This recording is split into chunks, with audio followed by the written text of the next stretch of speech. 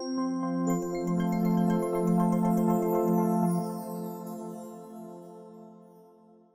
everyone. Thank you for coming today. My name is Erika De Benedetti, and I will manage this webinar. Before to get started, I would like to give you a couple of information. Firstly, this webinar is recorded, and the recording will be available on biostimulant.com website and on our social media in the next days. Secondly, I invite you to use the Q&A box at the bottom of your screen to submit questions. We will collect your questions and answer to at least some of them at the end of the presentation. The topic of today is plant and seed priming as green tools for sustainable agriculture under a changing climate. It's my pleasure to introduce our speaker, Vasileios Fotopoulos, Associate Professor in Structural and Functional Plant Biology, Department of Agricultural Sciences, Biotechnology and Food Science at Cyprus University of Technology. So welcome, Professor. The floor is yours. Thank you, Erika, and thank you for the very kind invitation, and to Giuseppe as well for kindly asking to give this presentation. So today I shall be talking about work that we've been doing in the group for the last 12, 13 years now, quite a long time, where we are effectively employing different priming tools towards a more sustainable agriculture under a changing climate, both for growth promotion, but also for stress protection. And a part of that is, I think, relevant to the biostimulant community because we employ natural metabolites quite strongly, which might be considered a form of biostimulation. Of course, this is up for discussion. But also we'll talk about other methods that we've been using, also focusing on a recent advancements using also nanomaterials. So let me just share my screen for a second. So, okay. So there we go. It's clear now? Perfect.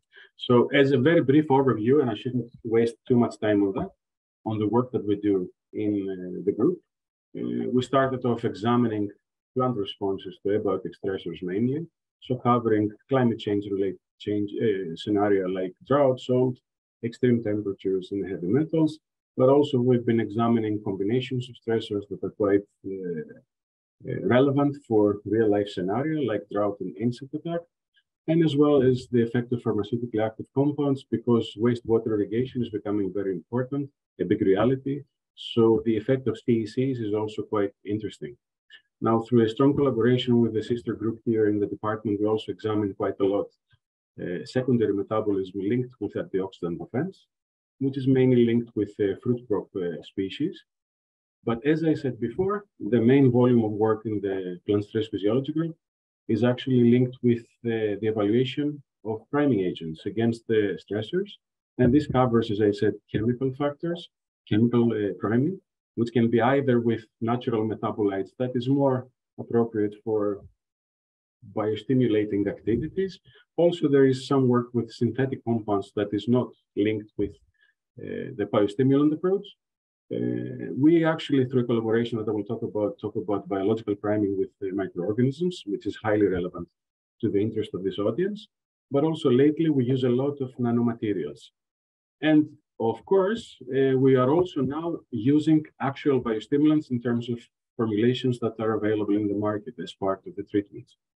And an interesting finding is that in addition to the stress protection, they actually also have strong indications that they lead to improved growth and development, either under non-stressful conditions. I wouldn't call them optimal, but not really stressful conditions.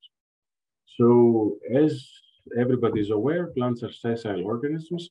So effectively they are, because they're stuck to the ground, they have to fight off any challenges, either in the form of abiotic stresses or biotic stresses, by actually developing advanced biochemical and molecular response pathways. So the plant, by receiving multiple environmental stimuli, switches on in response to the accumulation of signal molecules, several metabolic defense pathways in an attempt to try to defend itself from all of those pressures. So, of course, everybody knows the impact of abiotic stress on crop production. Virtually 96% of the global rural land area is affected by some sort of stressor. And actually, of course, this is further supported by the huge number of publications in scientific literature. This shows the importance of this problem. So basic science is good, examining the responses, but we need solutions. So what are the solutions for that? Of course, one solution would be genetic modification, but this is not really easy to apply in countries such as Cyprus, which is relatively anti-GM in principle. And this is quite similar, of course, to many European nations. Now, of course, with the CRISPR-Cas movement, we're hoping and expecting for this to change, but this is the reality for the time being. Of course, there is also conventional breeding approaches through the selection of tolerant cultivars, but we believe that an attractive alternative solution is that of plant priming, because it combines positive benefits of both of the previously established technologies that I mentioned before.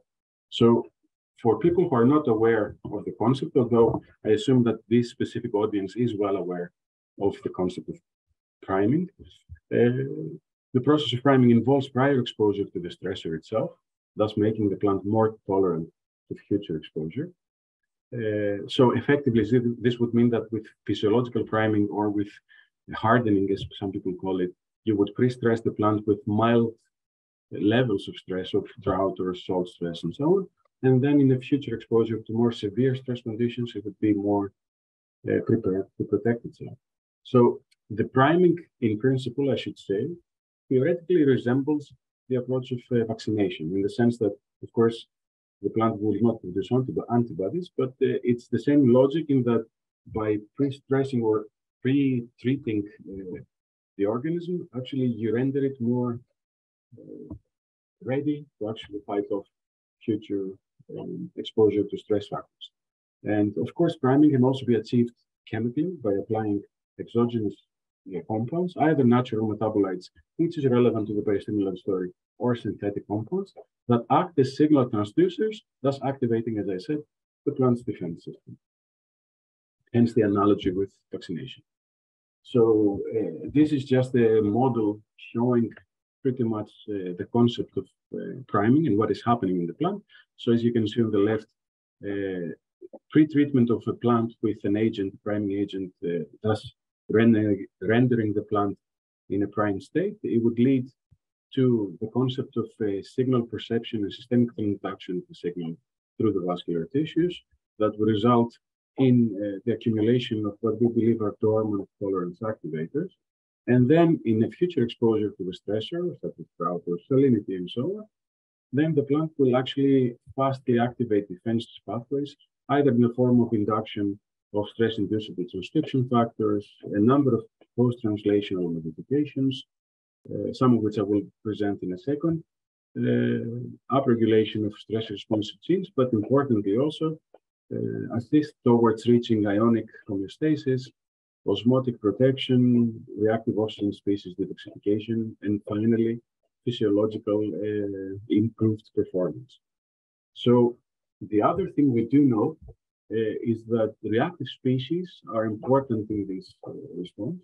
And there is an interplay between different versions of reactive species. So effectively, this mainly covers reactive oxygen species, such as hydrogen peroxide and superoxide radicals, reactive nitrogen species, such as nitric oxide, for example. And of course, there is also reactive sulfur species, such as hydrogen sulfide. And we do know that there is a crosstalk between these different reactive species that in low concentrations act as signal transducers and are involved in a number of procedures, such as response to stresses, but also to growth and development. But of course, if these concentrations become quite high, they become toxic for the plant cell. So far, we've actually tried out many different approaches of priming on different plants, both model plants such as Arabidopsis and Medicago, but also crop plant species such as strawberries, citrus, tomato, cucumber, and so on. So I will now go briefly through main technologies that we've evaluated through this approach. And here we see some earlier work where we're actually using a natural plant gasotransmitter, hydrogen sulfide, through a donation with a donor called sodium hydrosulfide. And these are hydroponically grown strawberry plants under both either salt stress or polyethylene glycol stress, so hyperosmotic stress, of course, either ionic or non-ionic. And as you can see, the plants that are stressed, you can see them here. These are the salt-stressed plants, and these are the PEG-stressed plants, so severe symptoms. But actually, when these plants were actually pre-treated with the donors that I mentioned before, in the case of salinity or PEG stress, we had the recovery of the phenotype, so very nice protection. And we saw actually that this was linked to the upregulation of a number of transcriptional activation of a number of defense pathways. So here you see in the stressed plants that we have a severe suppression of a number of defense-related genes for both stresses that cover antioxidants, genes involved in redox components such as ascorbyl-glutathione, components of the salt overly sensitive pathway, and so on. And what we saw was that this severe suppression of the stressors was reversed, actually reaching control levels when the plants were pre-treated with our gasotransmitter, which is a natural gasotransmitter found in living cells.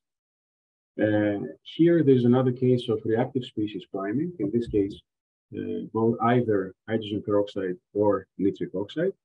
Nitric oxide was specifically donated through the use of sodium nitrocrucide, which is quite commonly used. And here we actually saw in this piece of work that the signal was systemically translocated through the vascular tissues in the xylem in the flow. And there was also a self-propagating effect. So basically, we had de novo production of the reactive species, even after application of the exogenous donors. And a proteomic analysis revealed, quite interestingly, that the number of post-transcriptional modifications, post-translational modifications are taking effect in the treated plants. So a profile of S-nitrosylated, tyrosine-nitrated, and carbonylated proteins was actually examined in a spatial manner in leaves and roots of citrus plants in this case. And what we saw was that, interestingly, priming with reactive oxygen and nitrogen species resulted in the upregulation of a number of S-nitrosylated proteins and the suppression of a number of tyrosine-nitrated and carbonylated proteins. And the upregulation of the nitrosylated ones was mainly linked with proteins involved in photosynthesis. So safeguarding that the plant would actually effectively and efficiently photosynthesize even under stress conditions. And the next level of research for us is to actually try to see if we can get the additive or cumulative effect of combining different donors. So this is an example of a relatively recent study where there was a combination of treatments of different gasotransmitters, in this case, of different reactive species. In this case, it was donating nitric oxide along with hydrogen peroxide. And we actually saw that these acted synergistically in sweet basil plants that were grown against salt stress. And the other thing that was quite interesting to see is that the application, the combined application of the reactive species donors actually resulted in the regulation of the essential oil content and profile as well, mainly affecting specific essential oils such as methyltravidol, linalool, and cadmiol. So another example of a natural metabolite that is a hormonal compound, like a molecule with hormonal-like activity that is quite trendy, I would say, nowadays, is through the use of melatonin. That some of you might know because people use it to regulate sleep patterns. In plants actually produce it themselves, some of them more than others, like almonds and cherries. And here we actually applied this molecule, natural metabolite, I repeat, in medicarbo plants that were under severe, as you can see, drought stress. And we actually had a reversal of the damaged phenotype in the primed plants quite efficiently, I would say. And we actually noticed that this clear protection was mainly linked through the suppression of the nitrosative stress responses. So the active nitrogen species that were produced in excess in the damaged plants were effectively reversed in the plants that were actually primed with melatonin. And other molecules that are natural metabolites and are known to have hormonal-like activity that we work with include also polyamines. So, as you might be aware, polyamines are low molecular weight nitrogen-containing compounds, and they're also involved in a number of developmental and defense pathways in the plant, and they're highly linked with stress response situations. So the main polyamines are effectively putrescine, spermine, and spermine, although lately the role of thermospermine is also quite heavily being researched. So in this case, for example, it was an approach where plants were applied exogenously with either putrescine or spermidine or spermine. This is citrus plants. This is our orange. And this was for plants that were effectively under salt stress conditions. And effectively what we saw was all of the polyamines led to improved performance under salt stress, effectively improving quite a lot the osmoregulating role of these molecules, because we reached better levels of homeostasis for osmoprotective responses. And the optimal protection, I would say, was effectively seen with spermine in particular, although all of them showed some sort of improvement. And now I will introduce a parenthesis in my talk to close with the work that can be done with priming agents, to talk about synthetic agents. And of course, this is not linked with the biostimulating side of the story, with what would be more compatible, biocompatible, of course, as you can understand. But for fundamental science, this is also quite interesting and important to examine. So we've examined a few molecules, synthetic chemicals, for their priming activity. And one of them was, interestingly, strobilurins. And this is important because strobilurins are a very commonly used fungicide in the industry. And their function, their fungicidal activity is attributed to an inhibition of fungal respiration. But empirically, growers, what they would see in fields sprayed with strobilurins, such as methyl, for example, they would actually notice greening of the plants, improved performance. So growth promoting effects, one would say. So this actually prompted us to examine potential priming effects of these compounds. And indeed, we managed to achieve protection in Medicaro truncatula plants against both drought and salinity stress. And this was supported by extensive omics analysis. We carried out microarray with full genome Affymetrix chips, where a number of gene families were found to be regulated in response to priming with carboxymethyl prior drought stress imposition in particular.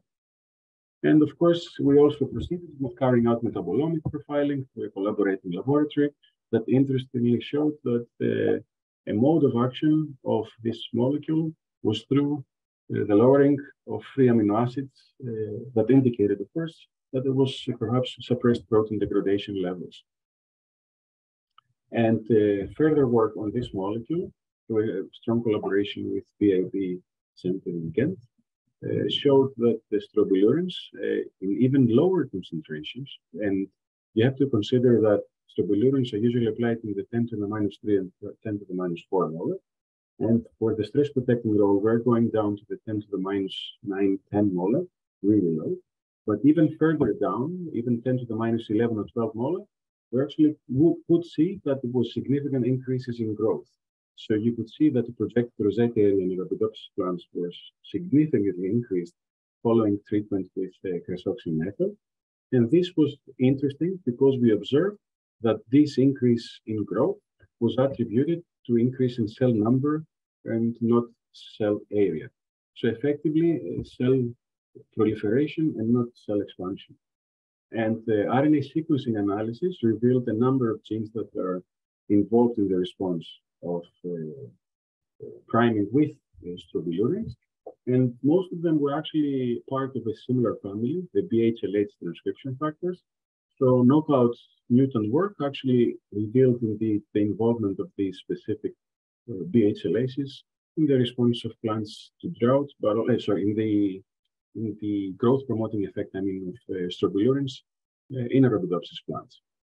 So the second and last example of chemical priming, but with synthetic molecules, is through a proprietary technology called NOS and NOS aspirin. These molecules are hybrid donors, are synthetic chimeras that have been developed as anti-cancer drugs. And effectively, both NOS and NOS aspirin have moieties for donation of hydrogen sulfide and nitric oxide, but NOS aspirin, as the word would actually confess, also donates acetylsalicylic acid. And of course, as you can understand, NO and H2S are natural gasotransmitters in plants, naturally biosynthesized and detected, but also acetylsalicylic acid is an analog of SA, of salicylic acid, that is also found in all plant cells. And the big benefit of this specific donor is that it doesn't have smell of rotten egg linked with hydrogen sulfide, which makes it more attractive for use in commercial applications. So this work actually resulted in the filing and publication of PCT of a patent in several countries in the world. And as you can see, the plants that were more than severely drought stressed, they effectively died. The ones that were actually treated were primed with NOS aspirin as well as NOS. We had a much improved protection of the phenotype and the physiology of the plant compared with the severely affected drought-stressed plants. And currently, we're actually in the process of preparing a publication with big data, where RNA sequencing analysis revealed again a number of genes that are involved in the protection of the plants with this molecule. And this is supported by knockout work. And of course, we also carried out metabolomics and other big data analysis. And the last part of that, which is also interesting, is that we actually translated the information that was obtained from medical on crops of major economic significance. So we optimized this donor to also have significant protection in cereal crops. So we have data in maize and wheat plants under drought stress, where their physiological performance was significantly improved under drought stress conditions if they were primed with these donors.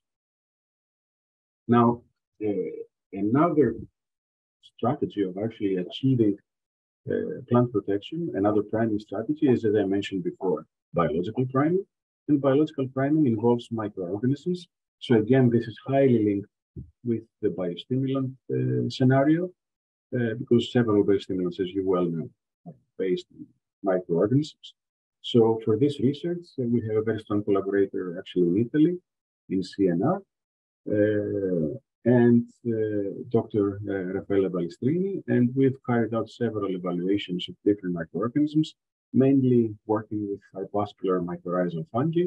So this is one example of work that was carried out in Arundodonax plants under salt stress, where these were actually treated with different AMFs, specifically Phoneliformis mosaic and Esophagus irregularis. And we did see improvement in behavior of plants under salt stress with the use of these microorganisms, improving osmotic homeostasis and so on. And because we're always trying to kind of figure something out which is a bit more novel and a new way to go, a new direction we can make. So another thing we tried was to actually try to mix things up. So basically, we tried to examine also what would happen if we combine chemical priming agents with biological ones. So this is another example of work we carried out in plants that were again salt stress, drought stressed in this case. And basically, this involved an approach where effectively the plants were inoculated with AMS, again, specific populations of AMS, but also primed chemically with jasmonic acid, methyl jasmonate. And again, some degree of protection was observed, and this was linked also with the regulation of specific hormones like oxytocin and abscisic acid. However, because priming has many phases and many hats, we're also currently jumped on what I call the biostimulant train. in terms of using also commercial formulations, either established ones as controls, but also checking prototypes from interested companies. And the first thing that we noticed, and this for me is important, actually being part of this webinar and actually liaising with people from the field, is also a matter of definitions, because this is quite a, I wouldn't call it vague scenery, but there is multiple opinions being expressed. And of course, there is opinions about definitions that are well established by experts in the field. So, for example, Patrick Jordan actually stated that the biostimulant is any substance or microorganism applied to plants with the aim to enhance nutrient efficiency, nutrition efficiency, stress tolerance, and or crop quality traits, regardless of the nutrient content. Joe Rafael and Giuseppe Colla stated that plant biostimulants are defined as products obtained from different substances or microorganisms that are able to improve plant growth, productivity, but also, as I said, alleviate the negative effects of abiotic stresses. And in general, the best known components that could act as biostimulants are mineral elements, vitamins, amino acids, poly and oligosaccharides, hormones, and so on. And this is why I stated before that work of ours, such as with polyamines, melatonin, and so on, could theoretically or even practically be recognized as being biocompatible with biostimulant activities. And specifically, this is an example of work that we've been doing with, we did in the past in a commercial orchard for soft fruit as part of the project, where initial evaluation of some biostimulants was carried out with some promising results, but not conclusive. But we're currently running, involved in a big Horizon Europe project, where we're indeed evaluating multiple different priming technologies in these soft fruit plants, mainly covering raspberry and strawberry publication. So there is a big potential for commercial use, even for crops of, that are very specific for their growing conditions and have high added value, such as soft fruit crops. And another element we're examining through the use of these biostimulants and priming technologies is also potential improvements in nutritional quality in terms of phytochemical profiles. This is another example of a company that in the past approached us with some prototype biostimulant formulations, where we actually evaluated these in tomato plants grown under salt stress. So this is published recently in a scientific publication. And we also have quite nice data that will soon hopefully be available on plants that were also submitted and protected against drought stress. So the bottom line is that, especially with the commercial formulations, like with many different things, our experience so far was that quite a lot of them do work very nicely. Quite a lot actually don't deliver what is expected, I would say. But I think it is also a case of a proper experimental setup, because you need very specific windows, openings, if you may, to actually do this, due to the multifactorial composition, because most of these formulations actually include many, many different things. That makes it very specific on how to optimize the performance, whereas single molecule chemical priming is, I would call it, a bit more straightforward.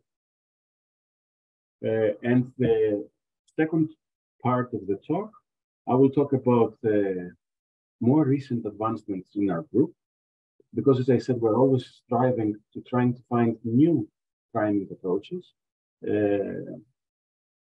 trying to set trends, if you may. And recently, we've been focusing quite a lot on the use of nanomaterials. There's huge libraries of nanomaterials, huge possibilities of synthesizing nanomaterials that can cover both organic and inorganic materials. And the interesting thing, because again, this for many people would be not biocompatible because of the nature of these materials. But of course, there is also the potential, the proven potential, to actually produce these nanomaterials in a green way. So effectively produce them from waste plant material, from material of plant origin. And there is also the concept of the brown synthesis, where they can even be produced from microorganisms. So the potential to produce these nanomaterials from plant or microbial cells is very relevant. And I will now talk about different approaches we've tried so far through a very strong collaboration in the group with Dr. Reza Kohari. This is an example of application of titanium dioxide nanoparticles, where we actually saw that they can act very nicely as stress protectors in aromatic plants grown under salt stress. But also we observed that in specific concentrations, this titanium dioxide also acts as a growth promoting agent under non-stress conditions. Of course, here it has to be clear that because we're talking about nanoparticles, metal oxide, and so on, the concentration is extremely important. We have a hormetic effect. So there are concentrations that we do see promising use, beneficial effects. But of course, there's a thin line between that and actually switching to the toxicity side. So it has to be very well optimized. And the other thing that we saw with that is that through GCMS analysis of volatiles, we actually saw that the essential profile, the oil profile of the plants was also affected through these nanomaterials. And basically, both the content and the profile was altered. So a way also to play with essential oil profile in aromatic pharmaceutical plants. I'm not going to go through great detail about all of the different materials we previously examined or are currently screening. Just briefly, as I said before, there's many different versions. This is a version where, for example, we evaluated the use of modified multi-volt carbon nanotubes. So in abbreviation, MWCNTs. This was again in basal plants, with basal plants and the salt stress. And again, in specific concentrations, we did manage to achieve protection against stress. And this was linked with the regulation of the antioxidant defense apparatus, the enzymatic antioxidant defense apparatus, by upregulating major antioxidant enzymes such as ascorbate peroxidase, glutathione peroxidase, and catalase, for example. But for me, a more exciting aspect of the nanomaterial story is not really for their direct application, but taking advantage of their nano scale. These are materials that are in the nanometers you see size. So they can act as extremely good carriers that can reach desirable targets in the plant, because they're also translocated, when they're functionalized with specific chemical compounds that can include natural metabolites that I mentioned before that could act potentially or be recognized as biostimulants. So thus having the optimized delivery through the nanosize of the carrier, but actually the priming effect of the priming agent itself. So this huge potential to synthesize many functionalized nanomaterials. This is an example of a work that was published on grapevine that was under salt stress by actually applying functionalized carbon quantum dots that were functionalized with Putreskin, which is a polyamine that I mentioned before. And this resulted in protection against salt stress in the aforementioned plants. This is an example of cerium oxide nanoparticles, but of course, this should have been further behind in the order of things, but just another material that resulted in protection against salt stress. But other potential solutions that are quite exciting. For example, this is POSS. POSS is a nanomaterial that is effectively has a backbone of polyamine and silica. So it's a polyamine and silica-based nanoparticles. So this would even be examined as a potential biofertilizing formulation. And the other positive thing about this is that we can conjugate these POS nanoparticles with fluorescent dyes in order to monitor the smart delivery in planting. So currently we have a paper submitted on this in plants that are under stress. And I repeat that this is interesting because the polyamine and silica base could effectively, especially if synthesized in sustainable fashion, could effectively be potentially examined for biofertilization approaches. And the other thing that we're heavily involved in is trying to engineer conjugates of polymers. So natural polymers like chitosan, and we can engineer basically chitosan polymers with major priming agents that have shown great efficiency, such as melatonin.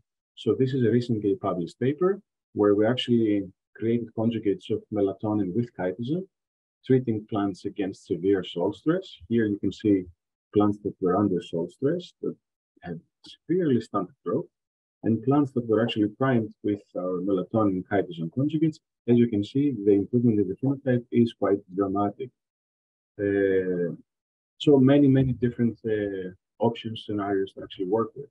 And this can be further validated. This is another work of ours that involved the creation of chitosan putreskin nanoparticles. And this is for the protection of plants against heavy metals. And this actually was supported by indeed actually showing that the concentration of cadmium in both roots and leaves was significantly suppressed in plants that were treated with our conjugates. So a very nice phytoremediating approach using natural conjugates like that involving chitosan and putreskin in a specific scenario. And also there is the option of using nanofertilizers through other approaches such as chitosan selenium nanoparticles. This is another research carried out recently through our collaboration with RESA, where we actually examined the effect of chitosan selenium nanoparticles in Momordica tarantia plants under salt stress. And indeed, these plants did actually have improved performance under salt stress, but also, and this was supported also by gene expression studies of various defense-related transcripts, but also transcripts involved in secondary metabolite biosynthesis, because this plant is quite interesting for pharmaceutical compound use. And also, we noticed that actually the application of these chitosan selenium nanoparticles improved the nutritional status of the plant. So quite interesting observations, I would say, that are quite relevant with this field. So we actually developed a working model that summarizes that this approach can be done both at the plant level through foliar application or root watering, but also at the seed level through coatings with our polymers. And indeed, improved performance can be achieved by improving physiological parameters like photosynthetic activity. We have increased water use efficiency, which is quite important, improved plasma protection, antioxidant activity, and then lowering of membrane damage, nitrooxidative stress responses, and also regulation of secondary metabolism. So an exciting field that we keep on working to this day. And this will be the very last section of the talk, because I can see I'm reaching the 40-minute mark. So I will try, as I said, not to be too tired. The good thing with priming technologies is that they offer a doorway to both worlds, both fundamental science for academics, but also for application potential for growers, which is what it's all about. So our belief is that the next level of the research is to develop cost-effective means of promoting plant growth from the time of seeding throughout the maturity of the plant. And also, practically, we should steer away from using agrochemicals in their free form, because they require frequent application of plants and crops. And also, we have worries of leaching phenomena that would result or will result in severe environmental and economic issues. So, in other words, we are focusing on the treatment of seeds, because this is practically much easier and economically much more efficient than treatments at a later developmental stage. And one should not forget that this is a big business, and since the global market for seed is valued at about $65 billion, with an annual growth rate of about 6.6% being foreseen. So this covers proprietary technologies. We actually have 2 proprietary technologies that are protected by patents. So one of them is Nostec, that is involved with the synthetic donor that I mentioned before, where we actually have achieved significant improvements in growth of plants. But recently also we got very exciting results on improved yield of plants that were seed primed with this compound under salt stress conditions. And another solution that is proprietary, is protected, is a solution where through a collaboration we have developed a biodegradable hydrogel coating. Basically this coating is alginate based, and it is functionalized with could be functionalized with different priming agents, including natural metabolites, as I said. And again, we have data showing the improved performance of plants under both control but also stress conditions. So exciting solutions at the seed priming, seed coating level. In this case, offering functionalized, biodegradable, biocompatible coatings. And of course, the important thing is the application. So now we have reached the advanced level of TRL7, which is testing prototypes in field trials. And this is currently happening in multiple different crops, representing different conditions in different climates. So we currently have ongoing tests of our technologies on muskmelon and gherkin in Holland, tests on tomato and pepper on control plants in Greece. As I said before, trials on salt-stressed plants in Saudi Arabia. We are planning to do an approach where we will try to alleviate heat stress effects in baby spinach plants, and this will take place with a collaborating company here in Cyprus. And we're also currently scheduling new trials of our technologies in Italy, Spain, and Guatemala. So closing, of course, none of this would be possible without the help of the people in the group. I would like to thank all of them for all of their hard work. Of course, all of the funding agencies that helped to make this happen. And very, very importantly, I have very, very good collaborators that believe in this technology, including Dirk Zay's group in Ghent, Ali Furness group that helps with metabolomics in Max Planck, Reza Gohari, that is a tremendous help with nanomaterial work, Raffaella Balestrini in CNR in Torino, who helps a lot with biological priming, Theodora Christoforou, who is also helping with the development of the biodegradable polymer coatings, and Khosrow Kaspi, who is the co-inventor of the MOSH Tech proprietary technology. And this is the very last slide, promise. Just to actually let you know, in case it is not known, that inform you of the presence of Plant Stress, which is a gold open access journal published by Elsevier. As the title suggests, it is a journal that is focused on plant stress responses, covering all sorts of stresses, such as excess or lack of water, salt stress, extreme temperatures, hypoxic, anoxic responses, mineral excess or deficiency, metals, fungal infections, biotic stresses, and so on. So I'm happy to say that although we are very young, only 2 years old, we're scheduled to obtain our first impact factor this summer. And we currently have a site score of tracking value of 3.2. So we expect to actually have established a strong position in the field of plant science. So with this, I would like to invite you all to consider the journal, in case the audience includes academics and researchers, to consider the journal for potential submission of your work. That's it from me. Thank you for your attention. Thank you very much for this interesting presentation. Now we will have a Q&A section. I just want to remind that is still possible to submit your questions, and please use the Q&A box at the bottom of your screen. So we have already received a couple of questions, so I will start immediately with the first one.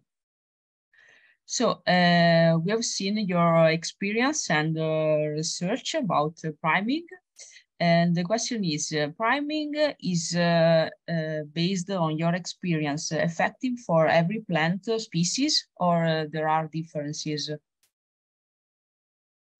Sorry, could you repeat?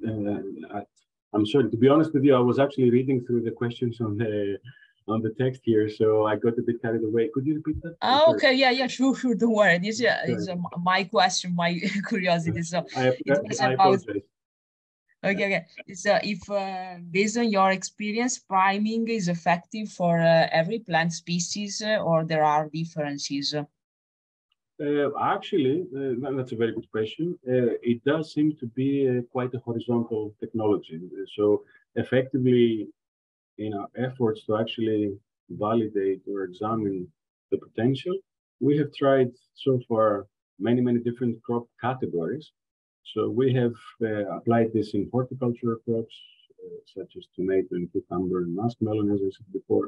We've applied it on legumes, such as medicavo, cereals, such as wheat and maize. Recently, as I said, we started applying this in soft fruit, of course, horticultural, but of a different nature, if that makes sense. So far, these beneficial observations have been observed in horizontal fashion. So there doesn't seem to be any clear limitations. Even when it comes to physiological performance, like comparing C3 and C4 plants, we have seen positive effects in C4 plants such as maize. So even that does not appear to be a limiting factor. We have not tested it, for example, in CAM plants, but this is quite specialized. And of course, there are xerophytes. So it wouldn't really, for us, make great sense at the time being to actually focus on that. But the validation portfolio is quite extended. So it doesn't look like there's any specific limitation I can think of on which species to actually apply this to. It's quite broad. Okay. Thank you for your answer. So next question in the Q&A box. The question is, I have seen some companies market liquid nanofertilizers that would typically be considered as ions in solutions. One example would be zinc sulfate nanofertilizer. Can you explain the difference between plant application of ion solutions compared to application of nanoparticles? To be honest, I mean, this question is catching me a bit off guard. I mean, I cannot really now explain the difference between the two applications. I mean, if this is like a complex solutions, I mean, I would have to know the exact composition in each case, for example. So now the answer is that I will be happy to actually try to have a think about this and actually get back to Kyle with more detail, because on the top of my head, I wouldn't be able to compare, commercial nanofertilizers without even knowing exact compositions with, the particles that we've been using as well. If it is a bit more specific, I will be happy to actually try to come up with a more clear response to that. This is the honest answer.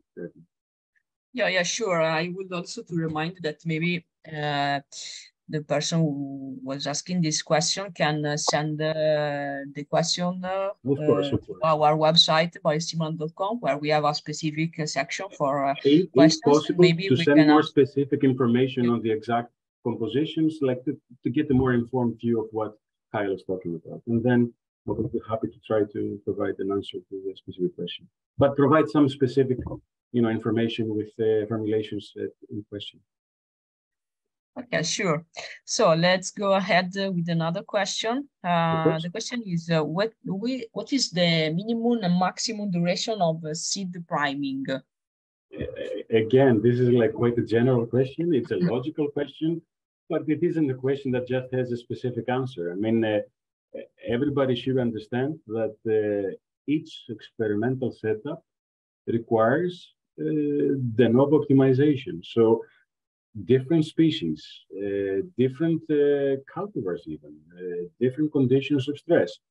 Every single time we have to optimize the experimental approach. That includes anything from the mode of application of the agent, even in the case of seed priming, because it can be done by soaking, it can be done through vacuum filtration, it can be done through the coating effect, as I said before, and each approach behaves differently in every different experimental setup. So, for example, in the case of seed priming, there's cases where soaking the seeds in solutions will provide substantial improvements within a 4-hour window, whereas in other cases, this can be extended to 8 hours or 12 hours. So, as I said, there is not one answer fits everything, you know. So there is variability between different scenarios that we tested before that is mainly species specific, and in some cases, even genotype specific. So I don't know if this answers the question, but there is variation.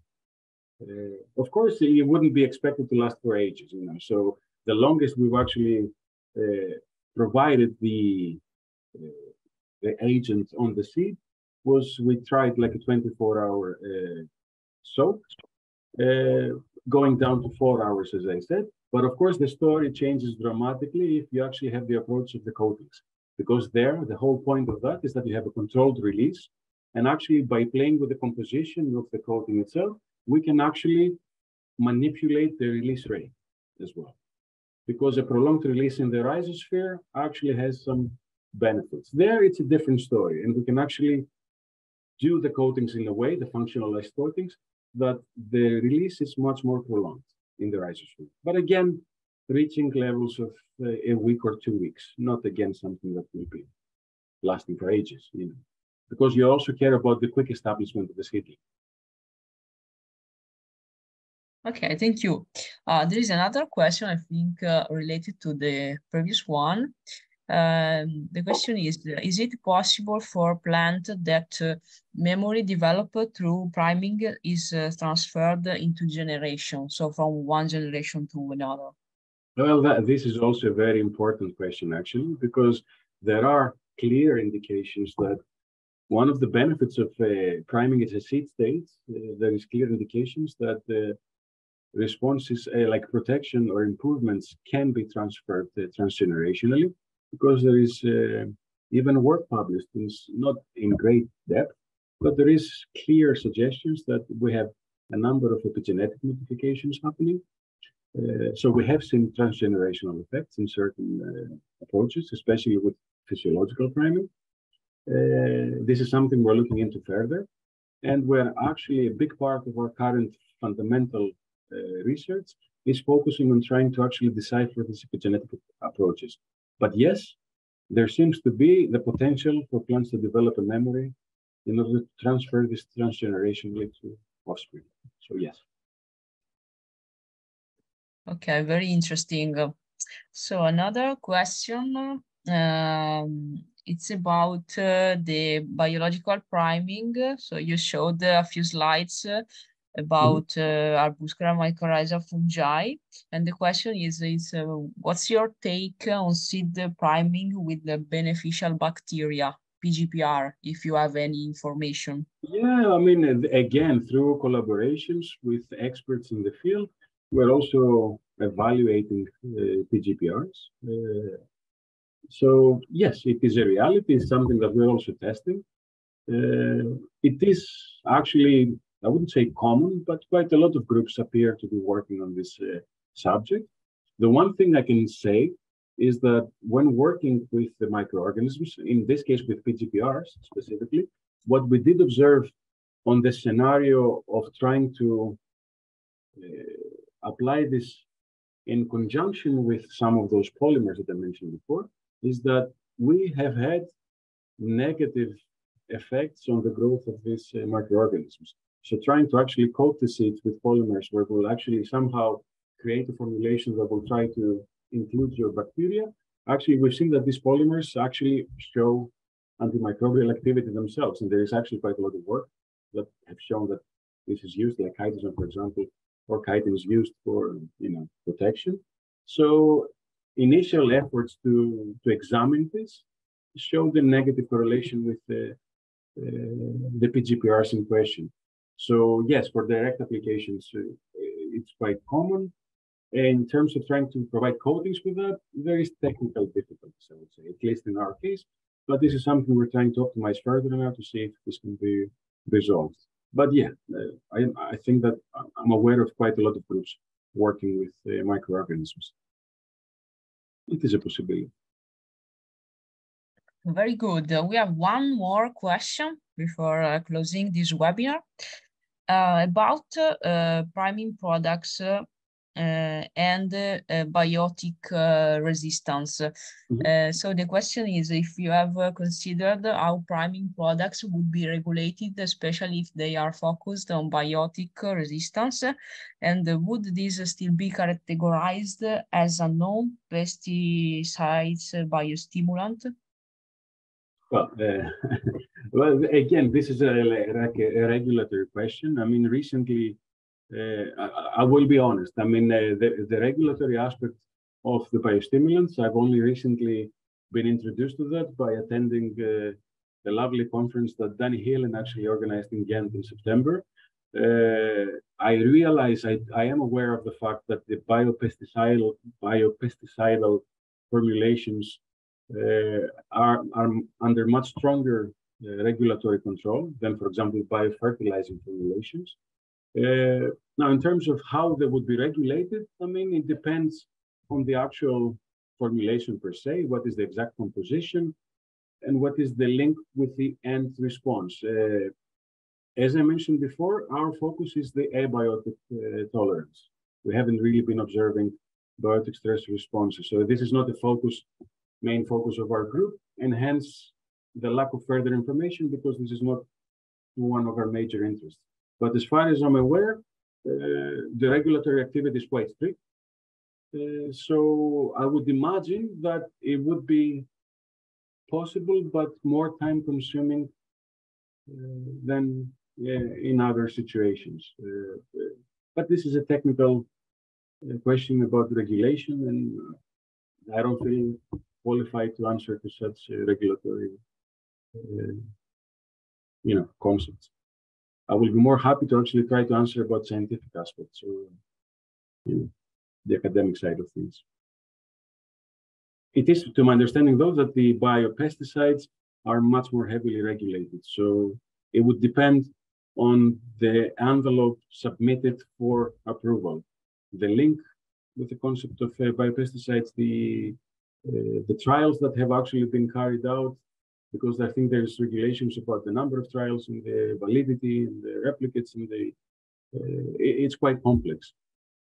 But compared with, for example, other formulations that are not biopesticides, regulatory activities for normal fungicides or pesticides are even lengthier in time. So it is feasible, I think. Okay, so thank you. And sorry, I had a small connection problem. So I'm back, and so it was the last question for today. Thank you for your answers, and I would like to thank you again also for the presentation, and I would also like to thank everybody for attending the webinar. And please, if you still have questions, you can submit them on biostimulant.com website, where there is a specific section called Ask the Experts, and our scientific committee will get back to you with the answers. So I would like to remind you that the recorded version of this webinar will be available soon on biostimulant.com and also on our social media. Have a nice day, everybody, and I hope to see you on the next webinar. Bye. Thank you. Take care, Elisa. Bye, everyone.